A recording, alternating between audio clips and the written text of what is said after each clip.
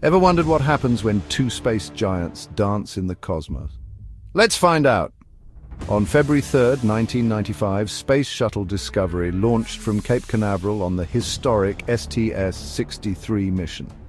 This wasn't just any mission, this was a giant leap for US-Russia space collaboration. Led by Commander Jim Weatherby, the crew included trailblazer Eileen Collins as the first female shuttle pilot.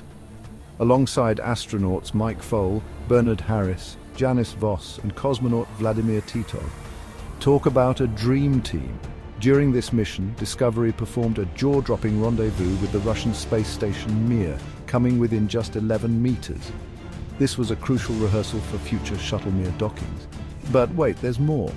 The crew also conducted groundbreaking microgravity experiments, deployed satellites, and even captured stunning IMAX footage from orbit.